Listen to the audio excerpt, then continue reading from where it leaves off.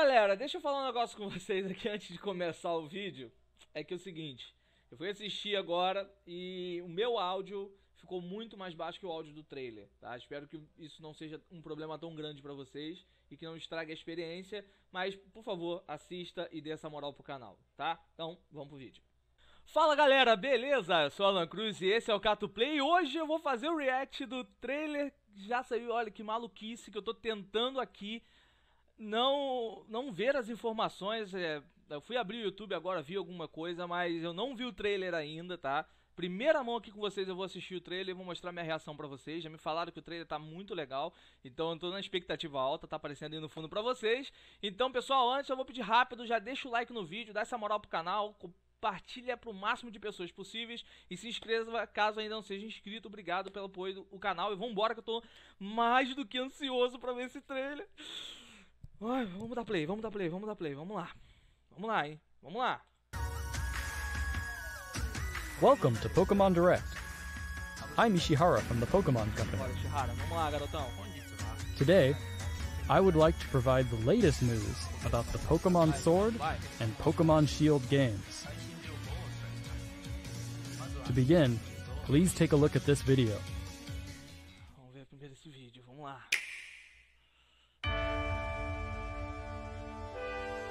Legal, tem mais gente no cenário. Legal. Batalha. Double. Ok.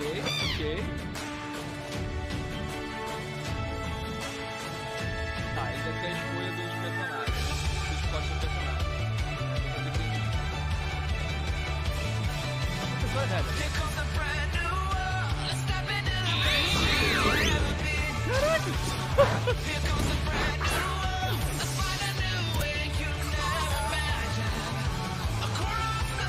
é legal. Esse tava no tutorial e eu acho maneiro.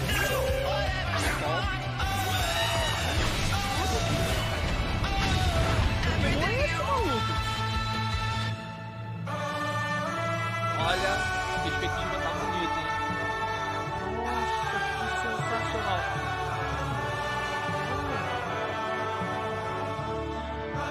Que lindo, cara.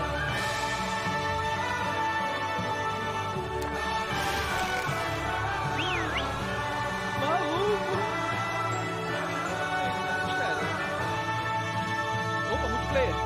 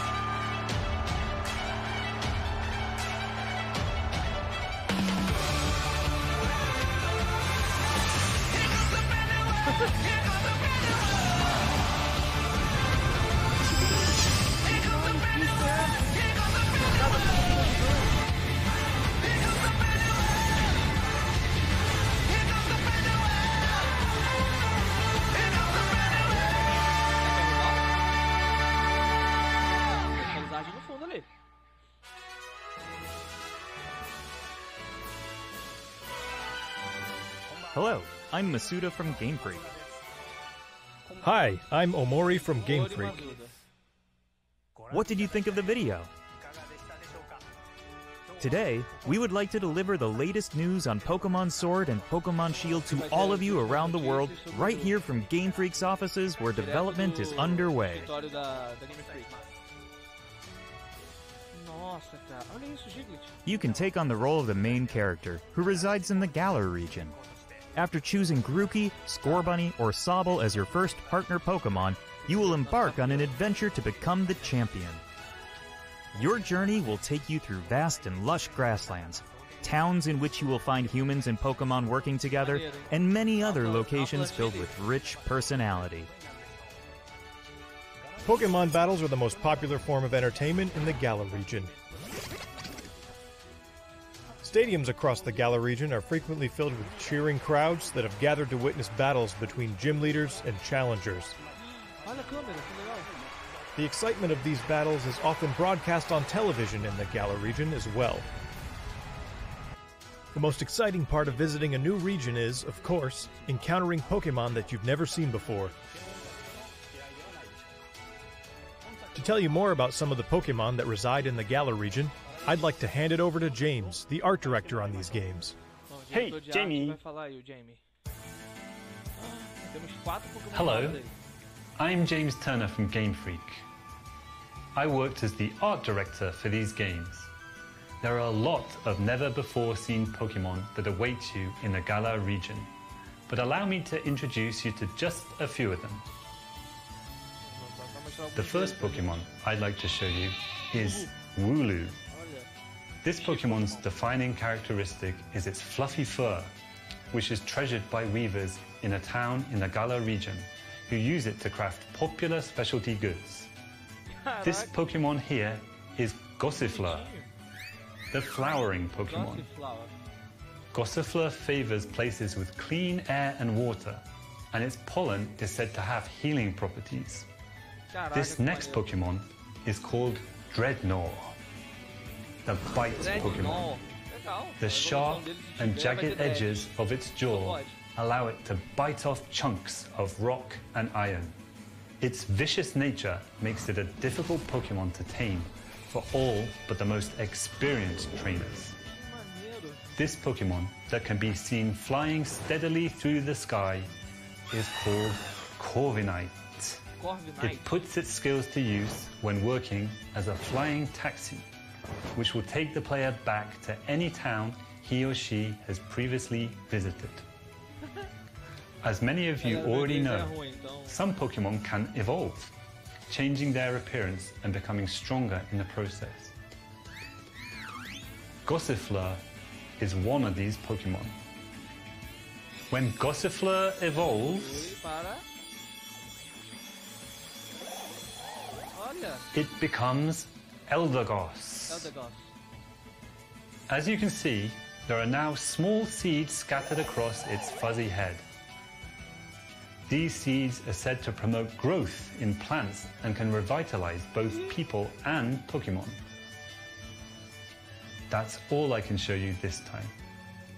There are lots more Pokemon living in the Galar region for you to discover. Of course, you can look forward to finding many Pokemon you're already familiar with. I hope you're as excited as we are to encounter the amazing variety of Pokemon that inhabit the Galar region.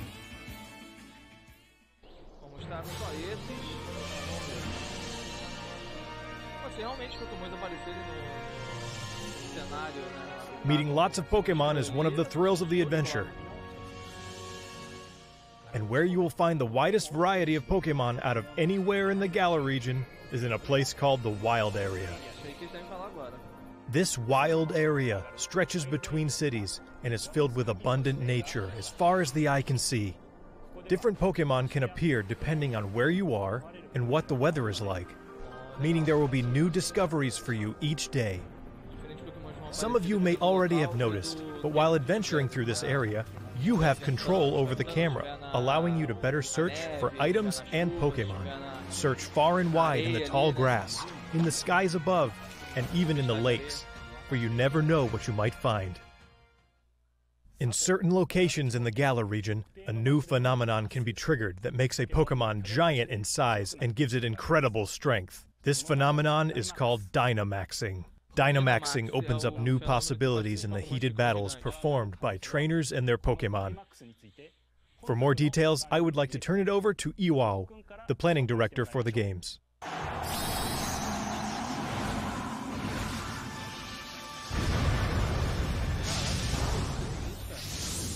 Hi, I'm Iwao from Game Freak and the planning director for Pokemon Sword and Pokemon Shield.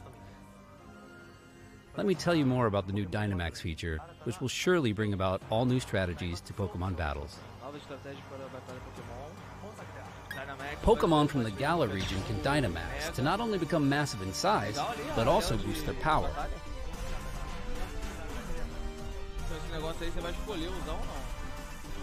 All the moves they know turn into powerful max moves. Dynamaxing can be used once per battle. However, the Pokemon will revert to normal after 3 turns. So, you need to choose wisely when to trigger it. Mastering Dynamax will be key to becoming a full-fledged Pokemon trainer in these games. Remember that wild area we told you about? If you connect to other players, you'll find more ways to play there. One of these new multiplayer features is called Max Raid Battles, in which 4 Pokemon trainers can join forces to challenge wild Dynamax Pokemon. In Max Raid Battles, the wild Dynamax Pokemon keeps its giant form for the entire battle. Not only that, it also has special powers that make it an extremely formidable opponent. Only one of these 4 players who have teamed up for the Max Raid Battle will be able to Dynamax their Pokemon in each battle. So coordinating with your team will be crucial when taking on these powerful wild Pokemon. If you and your allies manage to emerge victorious, you will get a chance to capture the Pokemon in a truly dynamic catch sequence. The Pokemon that you can take on in Max Raid battles also vary depending on where you are in the wild area and the state of the weather. Among these different Pokemon are some that can only be caught after you defeat them in Max Raid battles, so we hope trainers will join forces and test their skills against a variety of Pokemon. Max Raid Battles feature strategic, cooperative 4-player gameplay against a single Pokemon, which is a first for the main series of Pokemon games. It's going to be a ton of fun to use your Nintendo Switch system's local wireless functionality to tackle these battles with friends in person and experience the excitement together. You can also connect with other players over the internet to enjoy playing with other trainers from all around the globe. So I hope you'll try Max Raid Battles with all sorts of other players.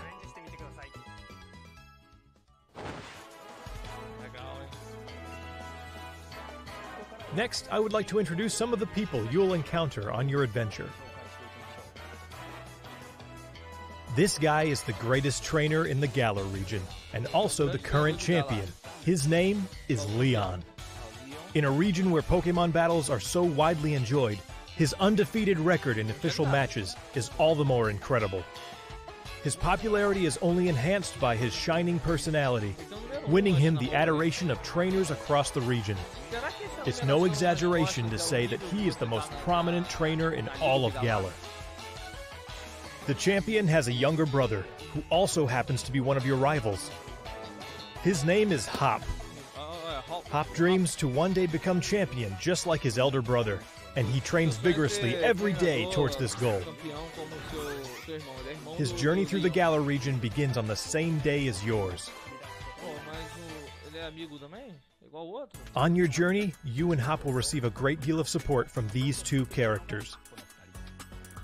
Professor Magnolia is the professor of the Galar region and specializes in researching the Dynamax phenomenon. Sonia is her granddaughter and also serves as her assistant. Their abundant wisdom and sound advice will surely come in handy throughout your adventure.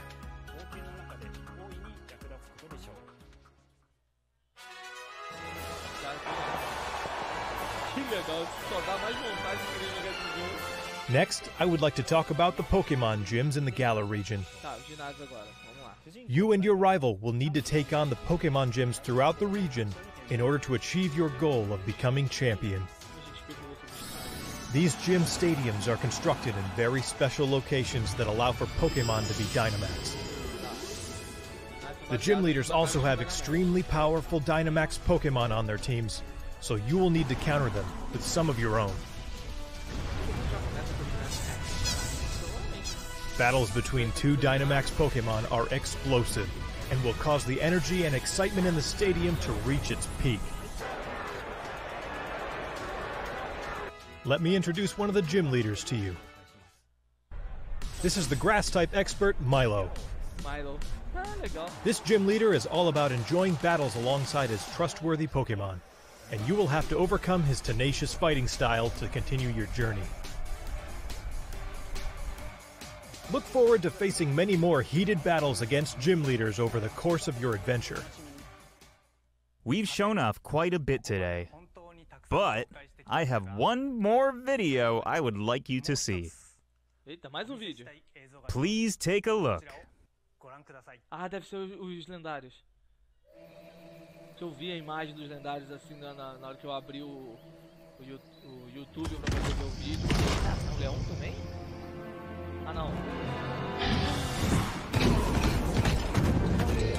Dois de ouro. Caraca! Um tá com a espada e o outro. Caraca, que maneiro! Realmente são dois leões, são dois lobos. Olha isso, cara! Será que vai ter a contraparte ali? O contraparte não. Não dá pra nada.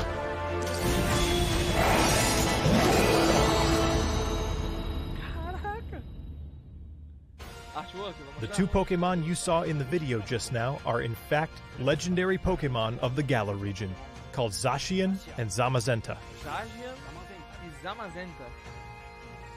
Look forward to discovering for yourself just what role Zacian and Zamazenta will play in the story.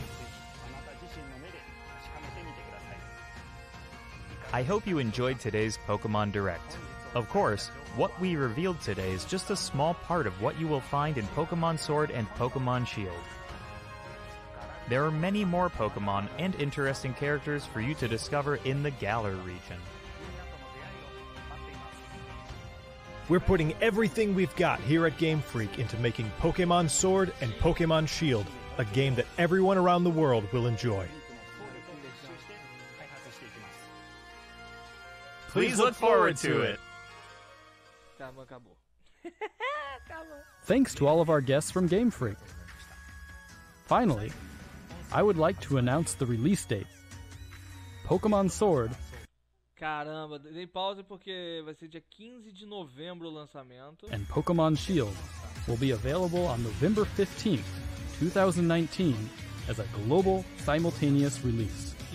And starting today, you can pre-order a special double pack. Stay tuned for more information. I hope you will look forward to your new Pokemon adventure in the Galar region.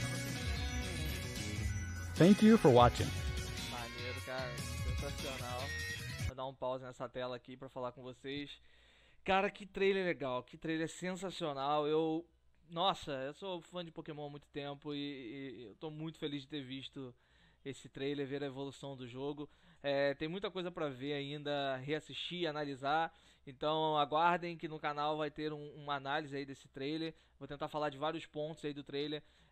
Peço perdão porque o meu inglês eu entendo bem, mas na euforia é difícil de conseguir traduzir as coisas.